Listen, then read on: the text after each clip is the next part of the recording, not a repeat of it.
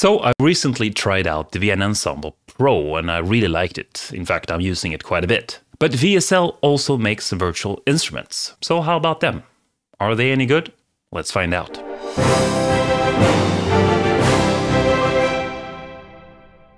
Hi there, this is Sam with Second Tier Sound. Really nice to see you here. So VSL said, we liked your review. How about trying some of our instruments? It doesn't seem like you tried some of our instruments. You want to try some of our instruments? You want to try them? Sure, I want to try them. Okay, we'll send some over. All right, so send something over. Okay, we'll send something over. We'll send over the Synchron Woodwinds. So they did. Let's check them out. And by the way, not sponsored, just reviewing their instruments. So here's the Synchron Player, and before we listen to the sounds, I just wanted to show you something I find quite neat. We have 3 sections here of sounds, and what are they? Well, there are 3 ways of controlling your sound, and this is very nice. So the first one is the mod wheel. All the dynamic layers are controlled with the mod wheel except the short notes that are then controlled with the velocity, how hard you hit the keys. The second one, all of them mod wheel, everything, no velocities. And the third one is only velocity. And this is really nice because people prefer to work with the VSTs differently. I prefer the first one, so I'm gonna start with that one. And we have a lot of instruments here and we will listen to all of them. But first, I'm just gonna show you how it works. So we start with the flute and see how quickly this loads. It's already up. And you see we have 3 columns here. And what is all this? It seems like a lot of key switches. Yes, but they have a really neat system. So the first section is you select the normal ones, short notes, long notes, legato and all that. But then each of these sections are controlled even further. You can have different kind of staccatos, different longs, and then even one more. So let's just listen to it. We have short notes here. And if you want that a little bit more agile, maybe you want it to run a run, then that one's more good for that. Let's see, we have then staccato long, so it's a little bit longer. So between those, if you swap,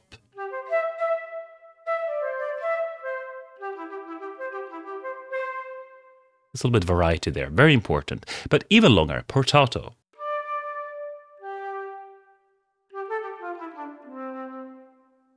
And then we have portato long, which is even longer.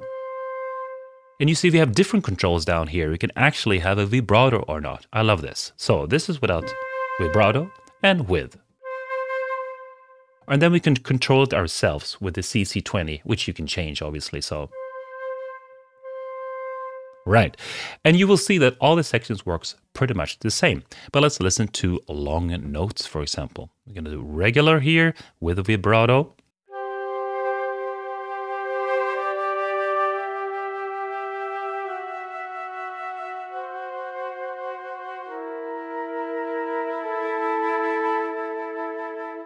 And then we can also add a marcato, which gives a little bit of an attack in the beginning, right? This is kind of nice because you can actually sort of think of a performance patch. You can have both short and long in the same one.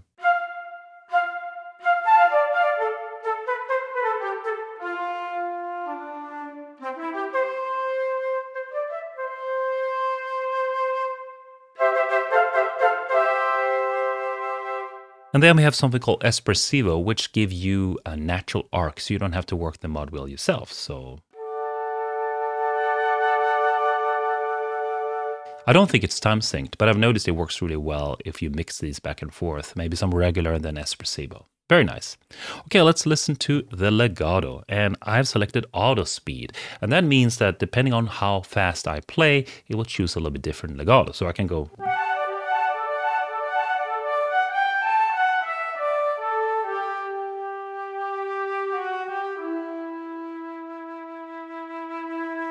Right. And then I can also have an espressivo there.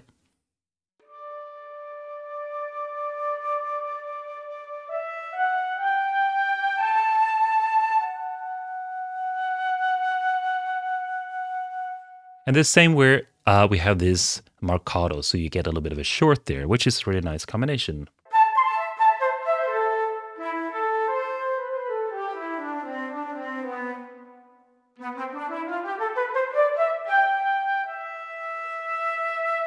And we also have an auto there in case you're playing fast.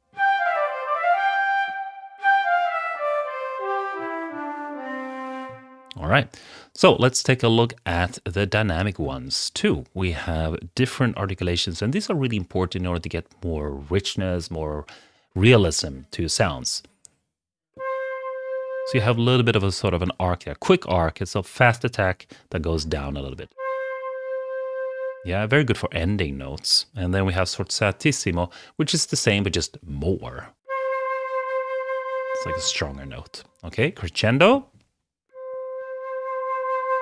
And what they've done here is that they have different times. So you could do, for example, 2 seconds or 3 seconds or 4 seconds.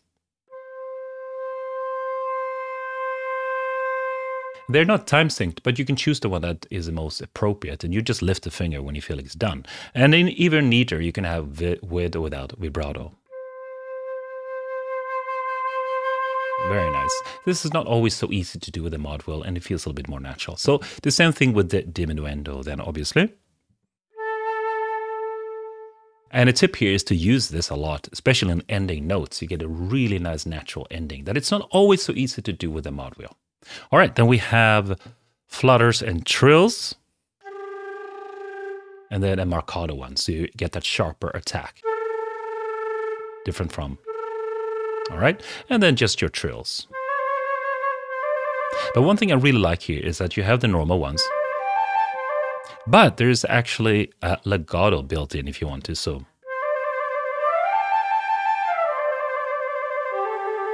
you get smoother transitions. Really, really nice there. Okay, then we have repetitions, different speeds, basically. And the difference here is that you can have a ringing one. That means that there's an end note as well. When I lift the finger, there's a note. Yeah, it's kind of nice. Makes it a little bit smoother. But if you want it to be exactly the way you thought it, then you can cut it off yourself. You just lift the finger whenever you like that. All right, and then custom, that means you can build your own template, so to speak, which might be nice if you don't use them all, if you prefer it a different way. Okay, so let's take a look at all of the sounds now. Now, I won't play all the articulations for each sound, but I'll just give you a little bit of a sample of what they sound like. So here we have the piccolo.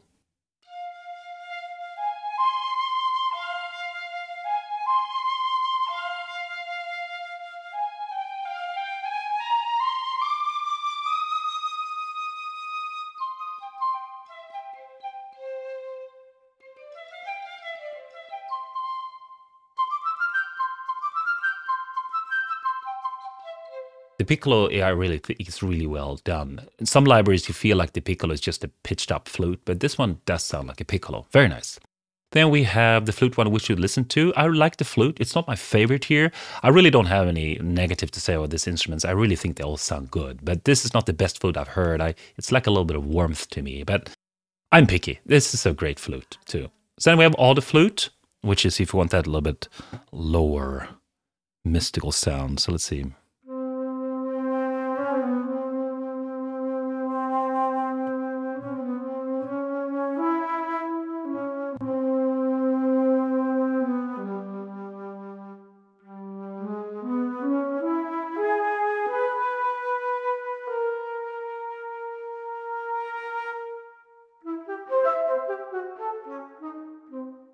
All right, very nice. Then we have something I really like. It's sort of an ensemble patch with 3 flutes.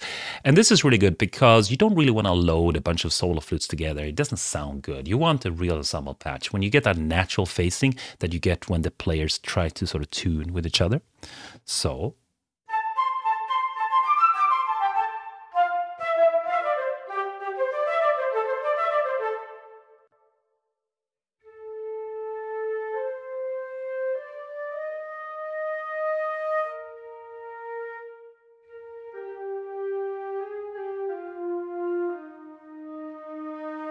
The trick here I didn't do is that you actually choose the mod wheel for the expression as well. Now, some purists might say, oh, that's not correct. You get less control. But in a way, when you start out just working, I find that you get more dynamic distance that way. You can be more softer. You can even turn off the note that way. So that's the trick you can try. Now, let's try the oboe. Now, this is important. The oboe is important. It's one of my favorite instruments. It needs to sound good. So let's see if they managed to do that here.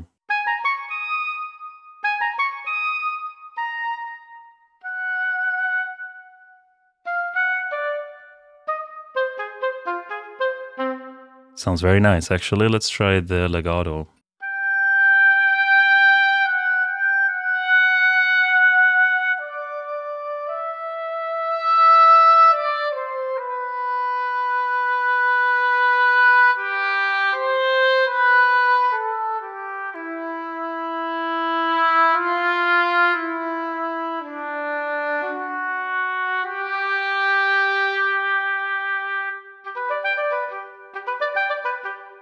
Obviously, oboes are sort of a preference. Some people want more or less nasal, but in general, I like this one. I do find, though, that I'm picky here, that you do want to add the expression to this one, because otherwise I find that the velocity layers here are not that big of a difference. It doesn't happen much until you go to the top here, if you can see.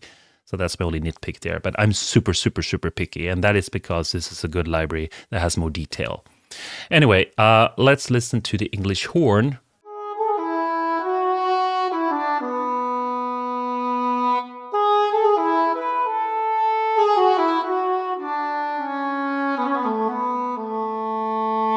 The English horn is not my favorite in this library. I don't hate it, it's definitely good, but it's not my favorite the way I think an English horn sounds, but that's a matter of preference. Oboe 3. Again, an important patch to get that natural phasing, so we can try some.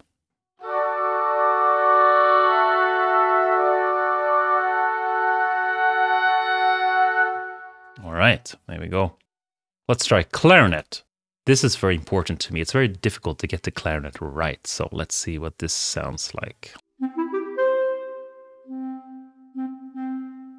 All right, let's try.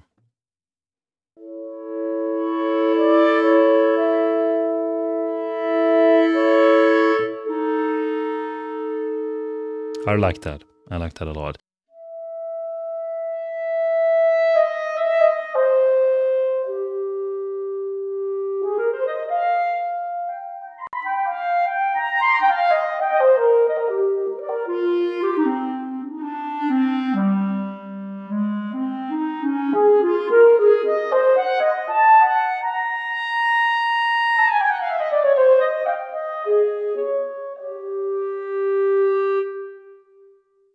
Wow, that is good.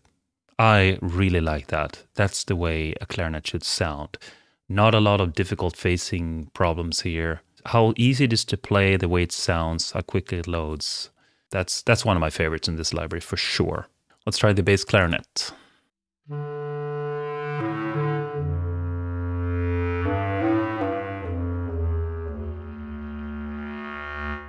Yeah, nice. That's sort of a almost saliva wind sound down there and quite bassy. Sounds very good. Let's try 3 clarinets. Also an important patch. Let's try long notes here.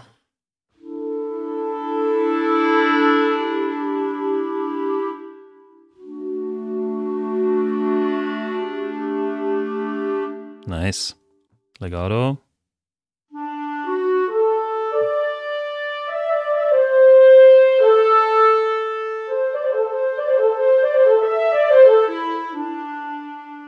Yeah, good. It's that more ensemble feel to it. Very nice. Bassoon.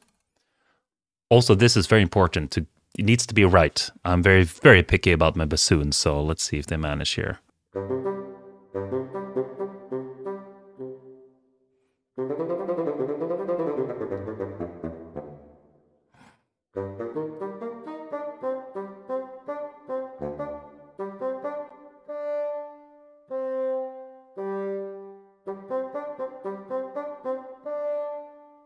That's not bad. I'll start at legato a little bit.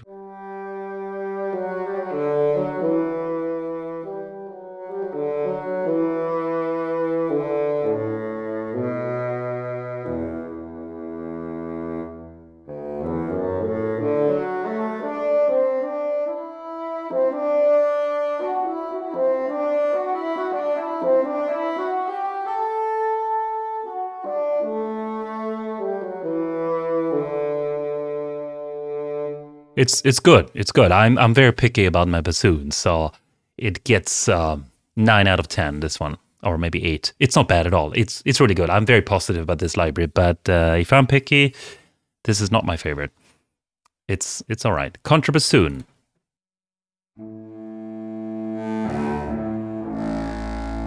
Yeah. Oh, that's good. That's nice and bassy. It really fills that up. That sounds good. It's not always easy to get that round, beautiful sound. 3 bassoons.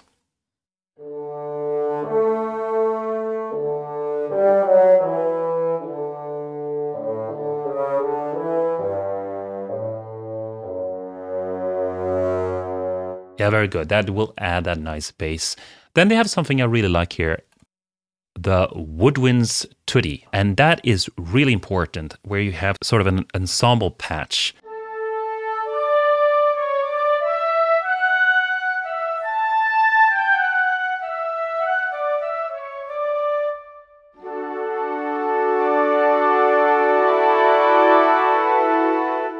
Yeah, don't play too many there. You get the church organ. Kind of cool. But what we can do here is that you can actually add the piccolo. So if we have without it, you know, and add it. Because you don't always want it. Let's try with the short ones here. So for example, without, with. Very nice. Okay, that's an excellent, useful patch. And then divided that into high and low as well. And what's very nice about this is that they have the long notes.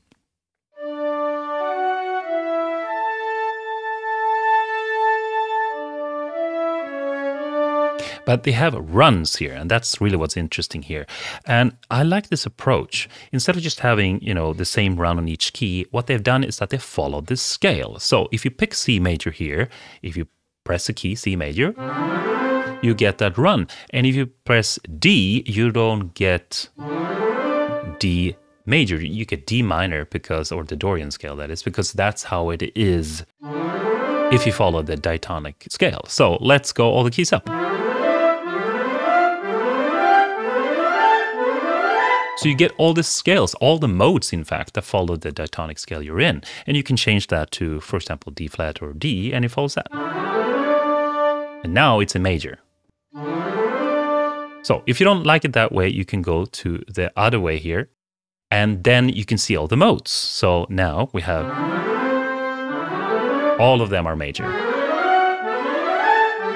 And then if you want them to be Mixolydian, you just go and change that. Or perhaps Phrygian.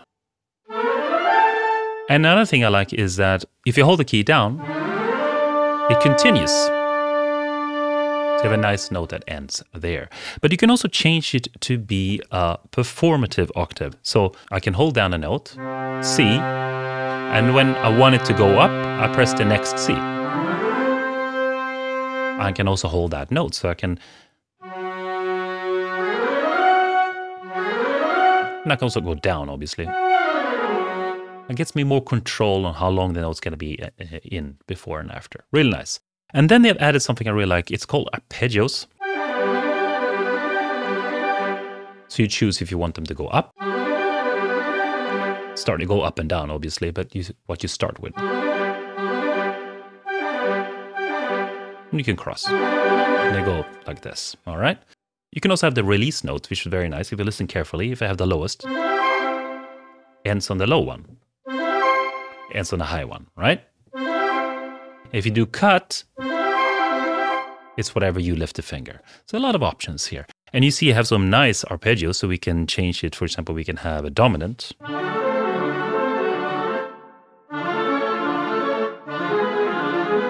And so on. This is very nice performance patch, easy to get things going. One thing I haven't mentioned actually is that they have a timbre adjust here. And this is very useful if you want to change the sound a little bit, but not EQ it too much. It's almost like a dynamic layer, but it changed the quality of the sound a little bit. And you can use these in all the samples. Very, very nice touch. So if you find that something is a little bit too nasal, too thick, or too thin, you can change it quite easily.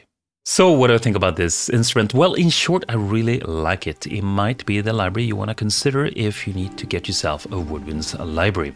But let's get a little bit more into detail what I think works and what I don't think works so well. Well, the first thing is to mention the Synchron Player, and you might seem like, who cares? Well, it is really important because it works so well. It loads so fast, it doesn't seem to tax my system, and it's so easy to play. It's so easy to change the parameters that you want, the mix or the reverb sound. In fact, it's so good that you don't need your own reverbs. I also like the sound in general, and kudos for not making me think of the phasing too much, because phasing is notoriously difficult to get right with woodwind libraries, and in this one I wasn't even bothered by it. I also like the key switching system because it's consistent, it's easy to remember. Personally, I don't always work with key switches. I tend to, separate my articulations, but I found that this works really well. It's easy to remember. And I also find myself that I like to play this. It's very emotional and melodic. You get inspired by the instrument. So what I think needs some work? Well, there might be updates, in fact, so what I say now has been fixed. But I think there are some consistency problems here. For example, I find that the shorts don't match the legatos in dynamic layers. The way I work is that I use the mod wheel for my legatos and I use a velocity layer for my shorts. And I found that even on the softest hit of the key, that is still much louder than the softest dynamic layer of the legato. So there are things like that, and I have to tweak it. I have to work with the expression in order to get it right, and it's a little bit tricky to work there. Also find that the round robins and the way you smooth out a curve when you end a note is not consistent. Some of them are really good and some of them don't work as well. The fade out curve doesn't sound as nice on some instruments. So small inconsistencies, and I'm really nitpicking here. So again, very easy to work with, really easy to set up, doesn't tax my system, very easy to play. I really like it, so it's a recommend for sure. I really hope you enjoyed this shorter review of the Synchron Player Woodwinds. If you did like this video, perhaps hit the like button or subscribe if you want more videos like this one. I also want to mention that my patrons get access to all the MIDI files that I create for these videos. Until next time, hope you have a good time. Take care.